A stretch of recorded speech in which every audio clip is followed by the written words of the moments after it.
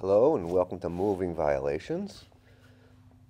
Take a look in the back here at this armored cable you see kind of dangling out of the panel there. Coming around this side you can see it's not even in the in the enclosure. There's no lock nut, it's hanging out. Look at that. The conductors are exposed to those sharp edges. Looking on the inside, see it in the back there. You see the opening's not closed up. We have several violations. The first one is 312.5C. Cables have to be secured to the cabinet, and because it's not secured, we don't have an effective ground fault current path in accordance with 250.4A5. We could say it's not neat and workmanlike, 110.12, and these conductors probably need some protection in accordance with 300.4.